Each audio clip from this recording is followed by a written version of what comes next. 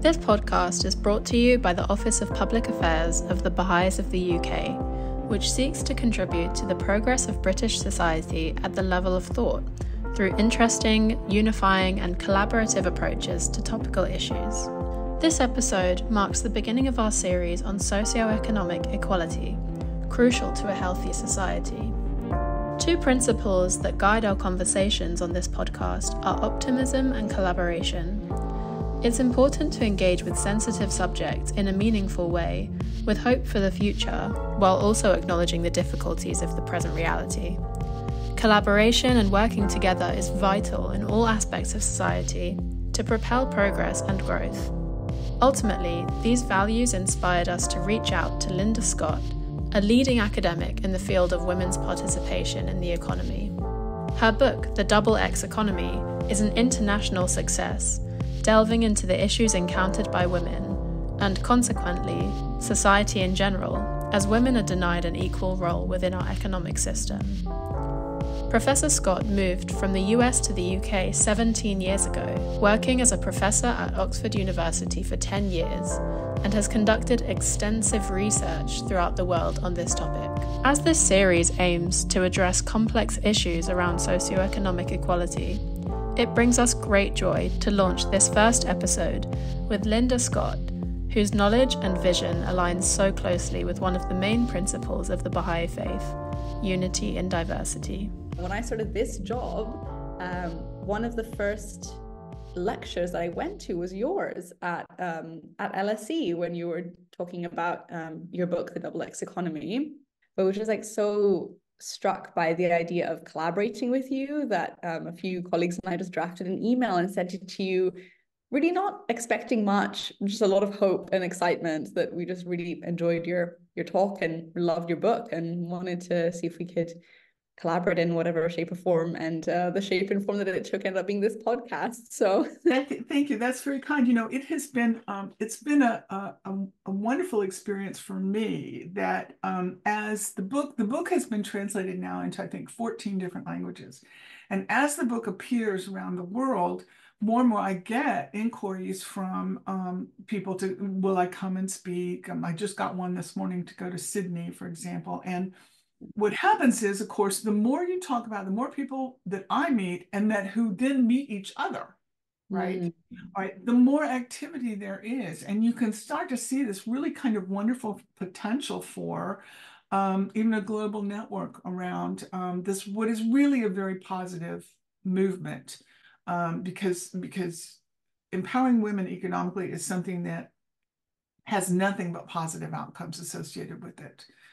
It's important to understand, I think, that at this point in time, British men and women are equal in terms of their skills and their education levels, and they have been for really quite a long time. But the women are still not catching up to the men, although they're very close in terms of the degree to which they are employed, for example. They are still very much more likely to work part-time, they're paid less, they don't get into leadership jobs, they have less access to capital. There are still just really quite a lot of ways in which they're still held back. And this is happening primarily because the government is not willing to take concrete steps to encourage equality, and in particular to, as far as the workplace is concerned, to enforce their own equality laws. And this is something that happens in other countries too, but I think it's particularly noticeable in Britain because of just the way that the government's unwillingness to make it feasible for women to have in real time equal rights has allowed private businesses the freedom to discriminate with impunity. And it's very unfortunate. Yeah. Has there been any movement towards applying certain policies that make things more equitable within the workplace? Have we made certain strides to amend this issue? Yeah, I think that there's no way to look at the record in Britain and say that there has been no progress. There certainly has been progress. The problem is that progress is much slower than it should have been, given the education level in Britain, the commitment to democracy, and so on and so forth. It's a country that should have come along a bit faster. And you can see, actually, where that's stalling out. It's really pretty obvious and could be fixed. All right, so that's another reason why it's really no excuse for it. One of the things I think that has occurred is that people don't realize that some of what you're dealing with in the here and now, as far as inequality, was baked in to the original equality legislation, so the Equal Pay Act of 1970 and so forth. At the time, although you have this story in Britain about how it all came down to the Ford plant in Dagenham, and we've all seen that movie. Then in truth, what happened was that Britain wanted to join the EU, and that in order to join the EU, you have to make a commitment to equal pay. You had to do it. It was part of the Treaty of Rome in 1957. Equality between men and women is in the Charter. It's also equal pay is specifically in Article 119. And so the British were going to have to make this commitment. And at the time, God bless them, the British public were very much in favor of equal pay legislation. A poll at the time showed 3/4 of them were in favor of it. But the government was just really slow to respond, as were the unions, by the way. And so when they finally got this Equality Act legislated, it had 3 things in it that sort of doomed it from the start. All right. And the first is that there was an information barrier. They said a woman had to be able to prove that she was doing the same job as a man and that she was getting less pay. All right. And that meant that she had to have access to that information. But at that time, it was illegal for people in a company to discuss pay. All right. So it was a catch-22 that was not going to be feasible. And I will say this, so fast forward, 40 years or something, in 2010, the update of the equality laws, it was made acceptable for the woman to ask for the information. The companies had to give it to her. But then it took a really long time for the government to actually make that happen on the ground. And very quickly, businesses objected and they took it back. So you still have this problem where women are having to take a substantial risk to even ask the question, hire a lawyer, all of that, not really knowing for sure whether the information they think is there, in fact, is there. Yeah. All right. The second thing is that they said, and it's really a weird part of it's a very short little law, actually, that it would not apply to women who were pregnant. Right. So which foreshadows then the unwillingness to invest, for example, in childcare, the motherhood penalty that is such a big part of the gender pay gap. And I've always thought it was really weird because it's not clear. Does that mean it only applies when you are in gestation? All right. Or does it mean that thereafter, once you're pregnant, you have no equal rights? And they don't address that. They just say, pregnant women need not apply. But it expresses this potential out that has manifested now as the biggest contributor to the gender gap is this attitude we have toward motherhood. All right, and the final thing, and I think this one is the most insidious, is that it starts the positive discrimination doctrine, which says the sexes cannot be treated differently in any way. All right, which seems like on its face seems like, oh, well, that's fair, but in fact, it's based on some false assumptions that have then made it really nearly impossible for women to catch up. Yeah. We can see how laws, legislation, and policy at once both reflect like attitudes and cultural values, but also really perpetuate them and enshrine them within people's minds. Because even now, like, you can ask about people's pay, it's not illegal anymore, but still, like, the discomfort and the cultural kind of barrier that you face when doing that is just very obvious. And as you said, like, we can see the kind of remnants of these laws today, even when they've not been enacted for exactly. years. Exactly. I think the positive discrimination is very much a case in point. I think that my experience talking to British people for 10 years that I lived there was that they very much have internalized this idea that women and men must be treated exactly the same. You must not do anything to help the women, all right, because that would be unfair to the men, right? And people just don't think through the flaws in that. And I think they also don't realize that, to my knowledge, there is no other country in the world that subscribes to that doctrine, okay? Because it has some really basic flaws. First, it assumes that the women and the men are starting even, right? So you Mm. can't do anything to help the women because that would put them ahead of the men. But in fact, what is the truth is that the women are always starting behind the men, all right? And in addition to that, the fact that they've been behind the men for centuries means that the men have built up a set of advantages, right? Networks, training, access to capital that continue to give them an advantage going forward so that they are starting in a way that will give them much more speed and agility, right, in that race, right? Mm. And perhaps the worst part of it is not recognizing that sex discrimination is not something you just kind of shut the clock off on. It's an ongoing process whereby one group, the advantage group, uses their advantages to keep the disadvantaged group disadvantaged. Okay. And so that there has to be some kind of intervention into that process. Mm. The last thing is it doesn't recognize something that is eminently evident in the Equal Pay Act of 1970, and that is that there is always resistance to the change. It's just like you and I were talking a little while ago about the idea that it's a zero-sum game, that if I give you something, that means I have less. It's built into the positive discrimination idea that it's going to hurt the men, and therefore they don't recognize that resistance is going to pull down the whole thing. And so you have to be able to intervene to take care of those kinds of social and cultural responses. Yeah. I think because a lot of these issues are quite, they come from quite unconscious assumptions about how the world works and about how human nature works. But I'm sure that there are other barriers as well to that, like material barriers like cost. Yes, yes. It's very, very costly, even just to get to the point where you're ready to go to court in an equal pay case will cost the woman something in the neighborhood of 135,000 pounds. Now, keeping in mind that your average salary is like not even a third of that, right? That's a pretty big hurdle, all right? But in addition, the ability to recover what you have lost is extremely limited. So you can only get the difference between your pay and the man's pay going back for a maximum of 6 years.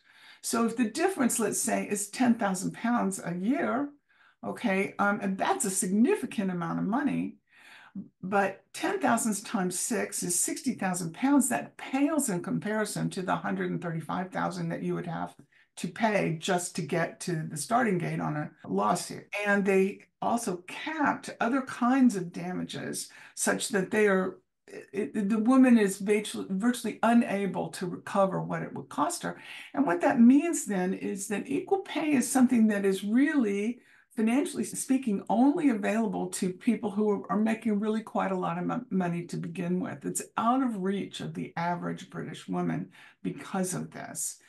And then they loaded all kinds of other things on it, which one of which has been removed now, which is up until I think it was 2017 or 18 maybe.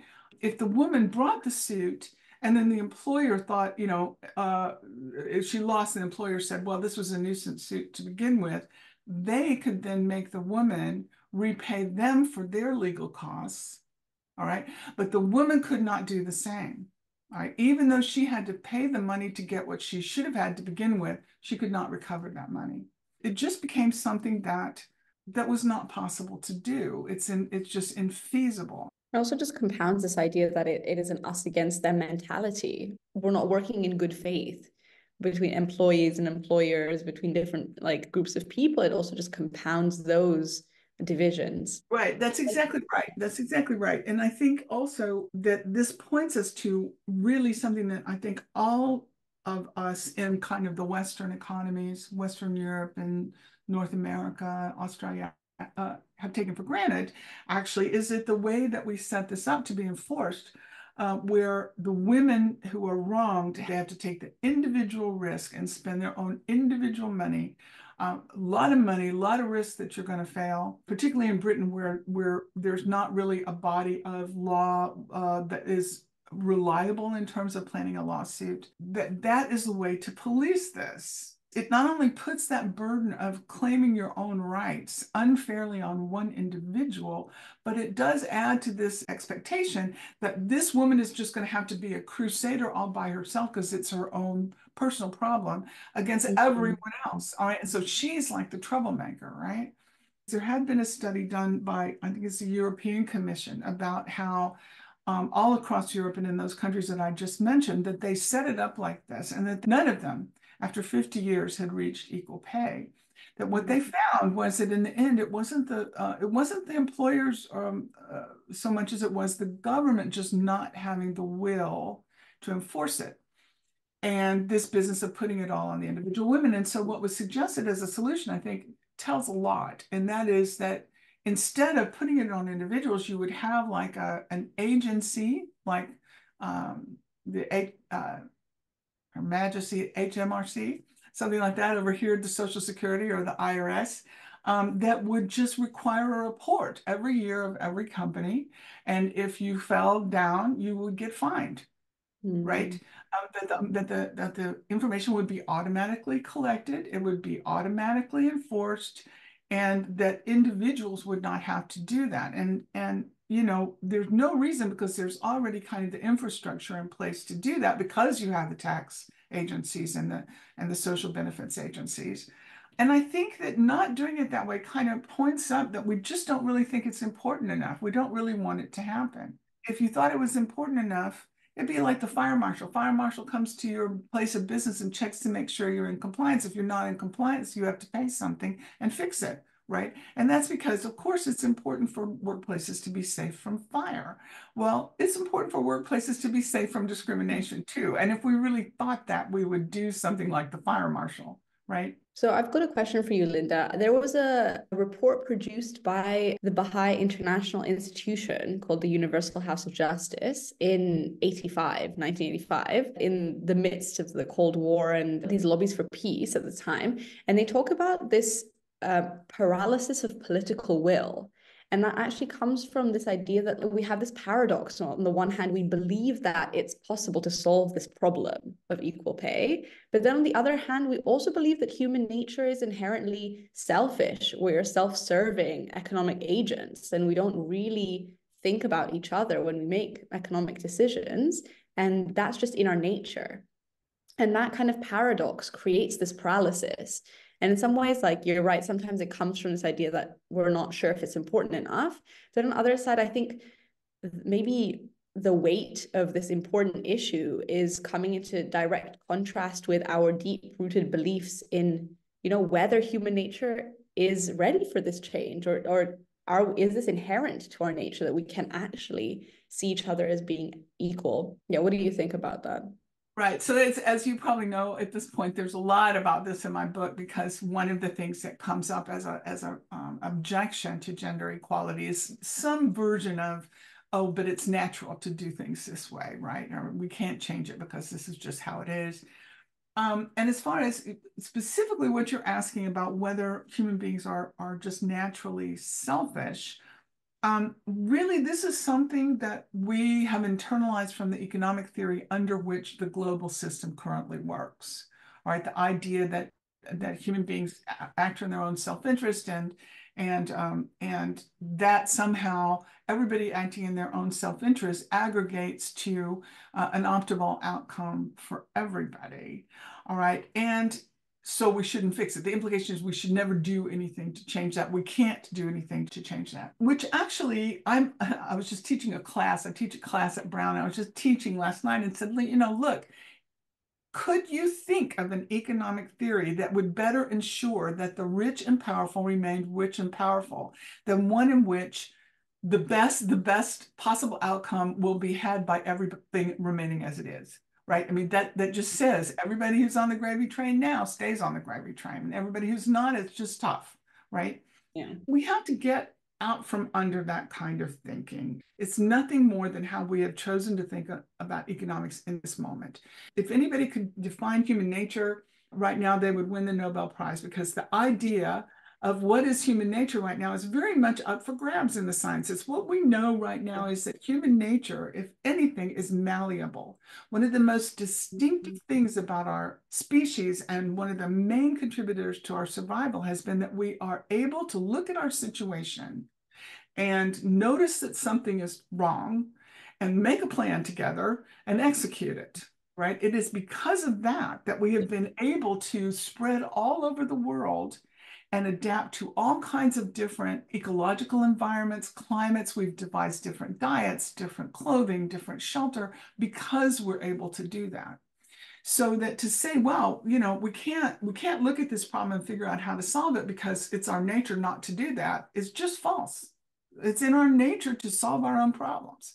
And we need to have faith in our own agility, right? This is what we do and we can do it. That's so true. Now that you mentioned this idea of like, we can solve this problem, is this purely a British problem, or do we know of other countries that have also like taken strides and we can learn from them? Yeah, I think that it's really one of the big missions for me here these days is to try to make sure that people are starting to understand that we have data now, big data sets that tell us what really is going on with women economically around the world that we did not have at one time. And so we kind of have grown up with some ideas that, you know, some countries have solved the problems and some countries are just, you know, primitive or whatever like that. And now we have global nation level data that show us that, in fact, women are unequal economically and otherwise in every country of the world. Every country, there's not a single country that has solved its gender problem. And that the pattern of those disadvantages is the same in every country. It may be a little higher there and a little lower over here, but the pattern overall is the same. And that the same mechanisms hold it in place everywhere. And in some countries, people have tried to change that mechanism for a while. And, you know, we're kind of seeing a little progress. And in some places they haven't. And that was kind of what contributed to my comment that you would have expected a nation of the type of nation that Britain is to have made more progress, because we can look at the world and say, well, those countries that did this did a little better, right? But overall, what we see is a pattern of disadvantage. And when we look at that disadvantage, and then we see what happens when you increase the equality or decrease the equality, what we find is that those countries that increase gender equality experience just an incredible boon in terms of peace and prosperity, and that those who do not, who remain mired in this inequality, experience hunger and violence and poverty.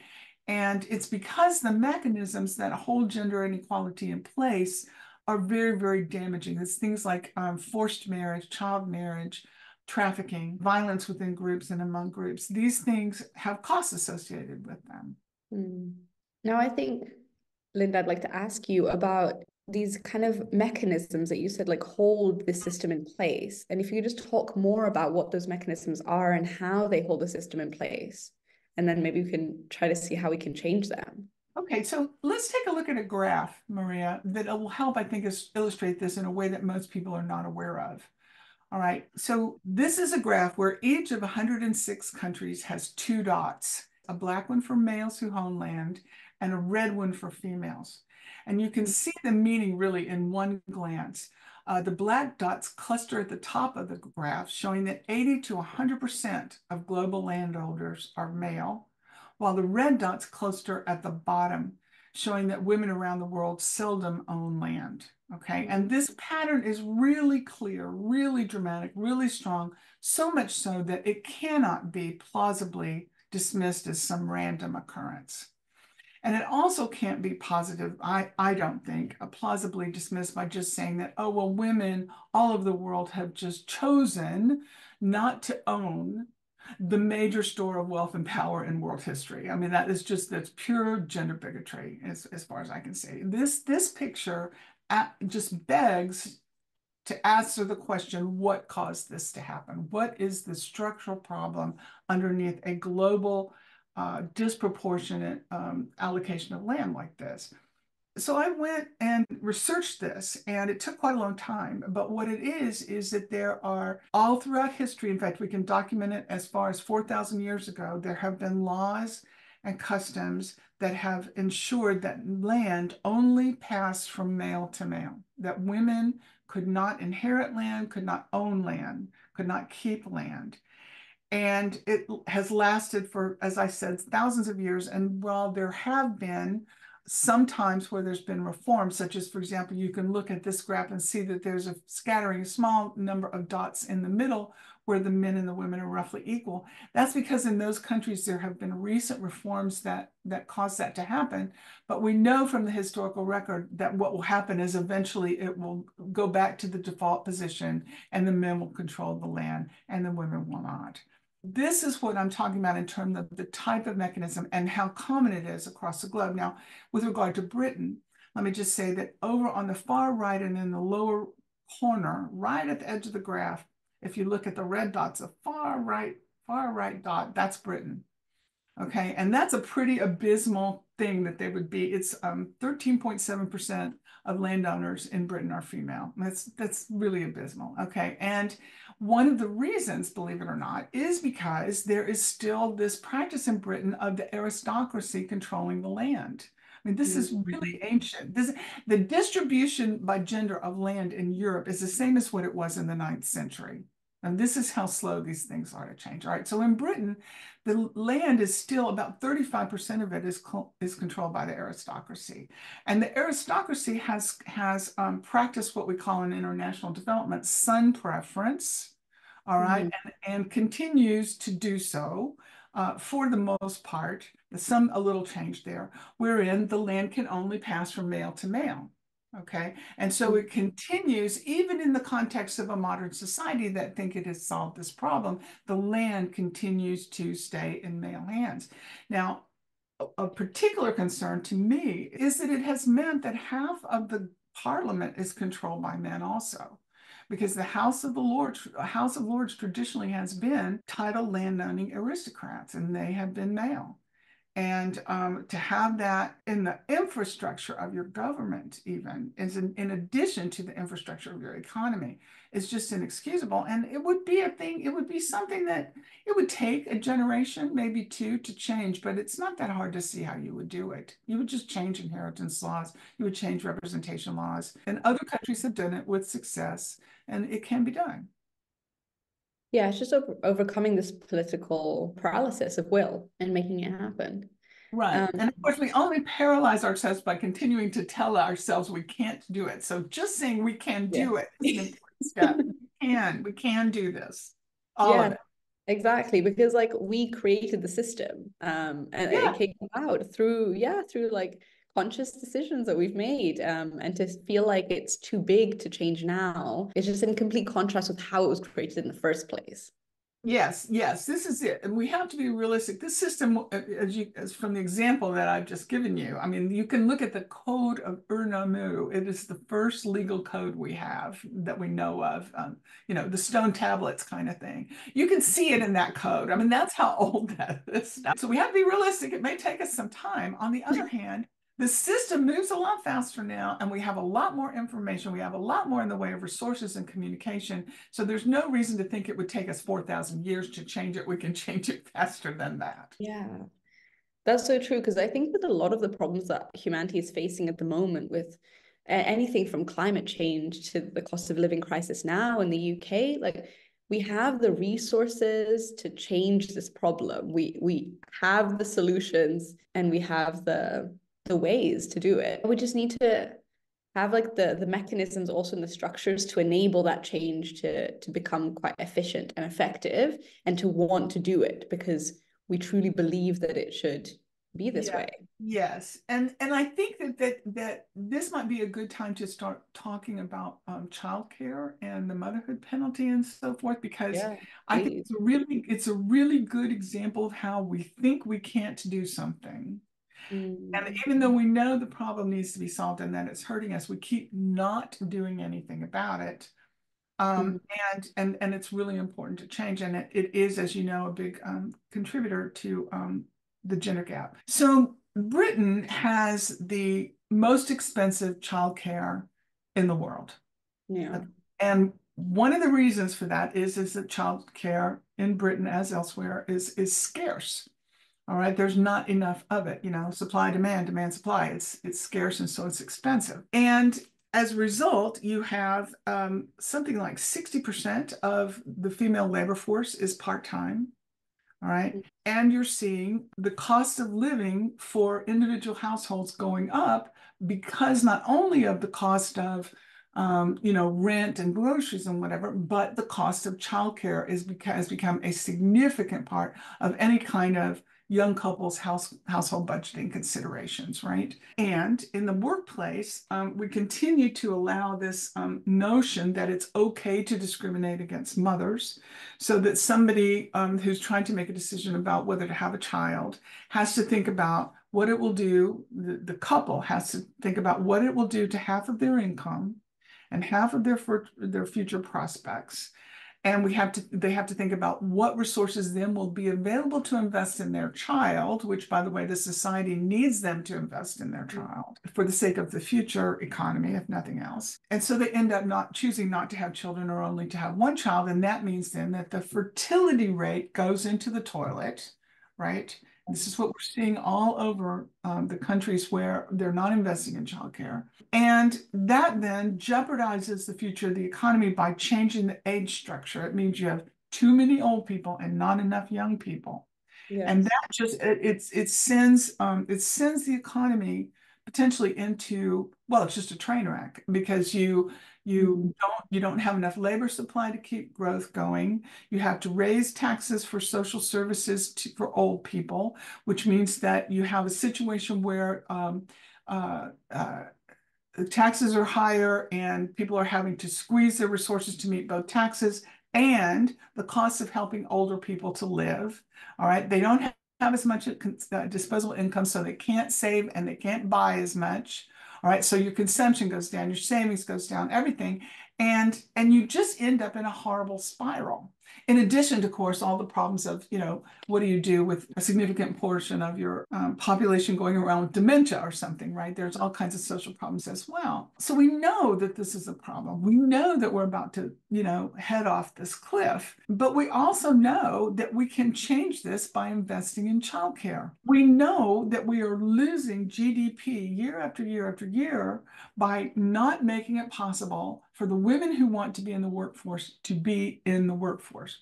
We also know that if we invested in childcare, and I'm talking here about universal, affordable, high quality childcare funded by the government, just like the school system, right?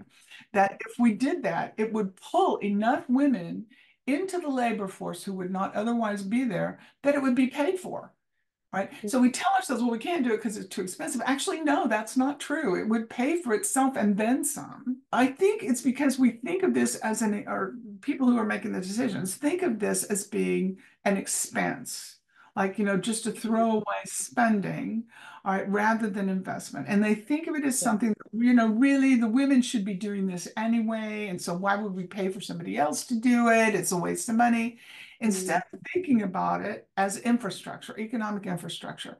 And so what I would pose is that if we changed our thinking and said, okay, this is just like investing in an airport or a highway. If you have a significant amount of your population that can't get to work because there's no road, you build a road, right? And you don't even think about, is that a good idea? You build a road because if people can get to work, the road's going to get paid for, right? Same thing, exactly the same thing. And it would just bog down in these ideas that we just really need to, shed. It's like an old skin. We need to crawl out of it. Do you also think this comes from like these particular attitudes that we have around care work, that because of its kind of historical links with womanhood, with mothering, that we feel it's something that I think it translates into all care work, not just childcare, but that this is something, as you said, that women should be doing anyway, or that is like inherently linked with women, and therefore like how much value could it really be? How much could it really be worth? Yes, all of these things. And it is going to be a particularly difficult situation as the population ages, because you're going to have women expected to do the care at both ends of the age spectrum, which is going to mean that more of them are going to have to drop out of the labor market, and that they're going to have fewer children, because those are the only two parts of this equation they can control. Another cultural issue that occurs here is a lingering belief that somehow children need for their mothers to stay home and not go to work. Okay, and that it's going to have a negative effect on them, and that women don't really want to go to work, that they naturally want to be at home. Now, this is a pretty old set of ideas in the sense of not only it has a long history, but also it tends to be more held by older people than younger people in the world today, that those kinds of beliefs have been tapering off over the course of the last 75 years or so. And so that many people are surprised to learn that most young couples would prefer for the woman to go to work, but they just can't. So you're not forcing them into the workplace if you provide the means for them to do that. They want to do that anyway. Right. The second thing is this idea that somehow the children are going to be harmed. And we've now got enough experience with this and research on this to know that that is just not the case. There was research beginning in the 1970s when people, women were going into the workforce and people convinced it was going to hurt the children. And so many, many, many studies have been done in the last 50 years. And some of them said it was good for them. Some of them said it was bad for them.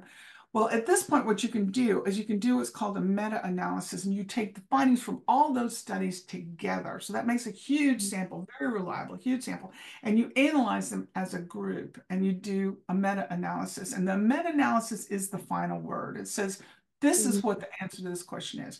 So a meta-analysis was recently done of that data, and the answer is there is no difference in childhood outcomes between children whose mothers work and children whose mothers do not work in terms of their emotional, their scholastic, or anything. There's just no difference. It does not make a difference. At the same time, we also have enough time that has passed that we can look at what are the outcomes for them as adults. So there's a study that it was a sample of 50,000 people across, I think, 10 countries, a very large sample, very wide number of countries.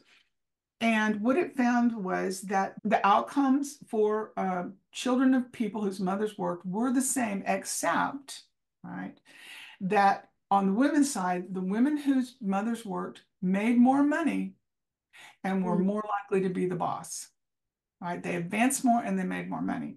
And that the men were more likely to be engaged in childcare, engaged with their children. So on the one hand, the women were more successful in the world, and on the other hand, the men were more successful in the family. All right, so it's very much positive, that picture is. And that's another thing that we need to communicate to people, because I think there still is a fear that somehow it hurts the children. However, it is another reason why, if we're going to invest in childcare, it has to be good childcare. It can't be that you're just going to put them in a closet somewhere, because that will hurt. What do you think the next steps are in terms of our individual and collective kind of will moving forward? What can be done? What can we do? I think the first thing, as we've said, is just to talk about it, to get it out there, and let's know what the information is. Let's discuss it with each other. Let's look at this as a problem that isn't me versus you, but it's us collectively solving a problem that actually we all want to solve. All right. And that's going to mean looking at the problem dispassionately and saying, this over here is not contributing. This over here is making things worse. And I've identified some of these things already, so that, for example, getting rid of the positive discrimination doctrine is essential. All right, so that is something that is a legislative thing. And so a campaign would have to be undertaken, and candidates would have to come forward, but that is a matter of public pressure. Having a different agency created or a function added to the tax system or the benefit system whereby somebody else monitored equal pay would be another way. Some fairly simple things like actually just changing the amount of money you can get back from an equal pay discrimination suit would make a big difference. I think the British hate to think that they would ever become like the Americans on this issue. But I know that, but I think that taking a look at things like class action suits, where women can sue as a group and therefore share the costs Mm. would be a very important, that was very important in the United States. And it takes care to some degree of the whole issue of legal fees. And the other thing that we have over here is punitive damages, where the government sort of says, look, this is a social problem, not just an individual problem. And so when we award damages, we want to make sure that we do it in a way that acts as a deterrent for the future. I think the thing that would have more difference than any other single thing would be an investment in childcare. It would take care of so many things, and if it is made available to everyone at high quality, it makes such a difference for the whole future for the children. Yes. We should all want to do that. And so I think that a campaign there and, you know, sort of insisting that the calculus about the cost be done in a way that treats it as an investment and not an expense. Yes. I think all underlined by what you said and what we talked about at the beginning of the episode, which was just talking about it, making it known, bringing it into public awareness and discourse, and alleviating the awkwardness and the kind of the shame and the barriers around that, like the emotional kind of barriers around that, and just making it culturally part of our society and something that we feel is an issue that we can tackle, and like therefore kind of coming in with these feelings of that everybody has value. Anybody who's not contributing to the workforce is somebody lost to the innovation that's happening in a particular country. And any child that feels like they've not seen their parents being treated equally in the workplace is one more person who lives their lives in the world believing things about men and women that are just not true. And I think a change to culture, a change to mindset is so important for all of these changes to be enacted, and it starts with the conversation. And so I think with this podcast, we've solved all of these issues. So give ourselves a pat on the back. Right, exactly. I think another thing too to think about is that other forms of inequality get woven into this. So that, for example, if a family can afford expensive childcare, that person gets not just that child gets child development, all right? And if they can't, right, that child does not have the same opportunities right from the beginning. Right. And so if we want to solve other kinds of inequalities, looking at this dynamic is important. And I think it's important also to recognize that children are a resource. They're not just private indulgences. They're important social resources, and that and we're not going to have enough of them. We're just not going to have enough of them because we've been not making it possible for women to reproduce without punishment. And we can't afford to waste them. We are going to need for them all to be cultivated, and therefore we need to provide development resources for all of them. Yeah. Like in the Baha'i writing, it says every child is potentially the light to the world. That's right. It's like a potential. We all have that potential. And far be it from us as society to deter women from having children, but also from men from fathering their children and from being in their children's lives. That's also such a massive inequality and such a danger to society, to bar men from doing that, because they have to then kind of fill in that deficit that's coming into the household, because their partners aren't being paid what they should be. Right. And it's one of the things that I think is nice to learn about the human species, about human nature, if you will, is that we tend to think of the women are naturally supposed to stay at home with the children and the men are naturally supposed to go out, right? Because the fathers are not like mothers and all this. But actually, one of the most important adaptive features of our species is that, unlike in many other species, the fathers are equally able to take care of children, that they are just as important. Well, maybe not quite as important, but almost as important if you will if you will let them be, if you will let them do what their natural ability is, which is to help with the children. It feeds into what makes us an adaptive and surviving species. And it's nice. And it's just a better way, it's just a better way. Yeah. And I think just as men have had all of these hundreds of years to develop their entrepreneurial business capacities or capacities for being a good worker, employee, boss, and manager, we've also allowed women for hundreds of years to develop the capacities to be good carers. And so I think it's only natural to see a bit of a difference right now while things are still balancing out, that like women can learn from men about like different skills and capacities that they have, and men can learn from women. But I think we'll come to a point in human history where those differences are just very minuscule, and we don't really see that as being part of our nature, but just as a natural interaction between our potential, the potential of our nature, and how we've invested our time, our energy, our skills, and our money.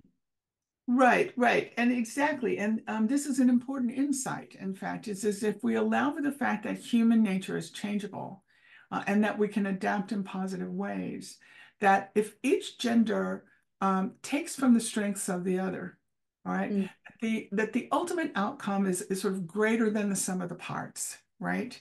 That you need to have, like, for particularly investment, for example, men tend to look for, they have a higher risk tolerance, for example, and women tend to look for more long-term gains. Well, in a balanced portfolio, you need both. All right. And in a global economy, you need both. And in a global society, you need both. And eventually that is what you would come to, I think, would be a more balanced way of life. And therefore, to return to where we started, an economy that isn't just about self-interest, an economy that is about provisioning the species with what they need to live, and ultimately also taking better care of the world that we're on. Yeah. Taking care of that resource as well. Beautiful. I think a beautiful place to wrap it all up. Okay. Thank you so much, Linda, for joining us. All right, that's great. You don't want to talk about Barbie? Oh my God, now is the time to talk about Barbie. We've wrapped up for those viewers and listeners who don't want to talk about Barbie, and now we move to our most important segment.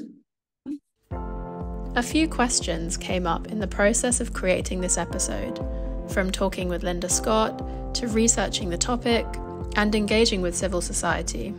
What are the attitudes and assumptions underlying the structures in our society around women as mothers and workers, and men as fathers and workers? And how do they lead to particular choices made by individuals and communities which further entrench these attitudes and assumptions? What are the nuances of these issues when viewed through an intersectional lens, encompassing socioeconomic status, ethnic background, and education? How do we make sure that in our efforts to empower women within the economy, we do not inadvertently reduce the value of parenthood? Join us throughout this series where we'll be exploring these questions in more detail. We also encourage you to voice your thoughts in the comments section on our YouTube channel and on our social media platforms. Thank you so much to Professor Linda Scott for the hopeful tone of this conversation and for the absolute pleasure of collaborating with you on this episode. The world of humanity has two wings. One is women and the other men. Not until both wings are equally developed can the bird fly. Should one wing remain weak, flight is impossible. Not until the world of women becomes equal to the world of men in the acquisition of virtues and perfections can success and prosperity be attained as they ought to be.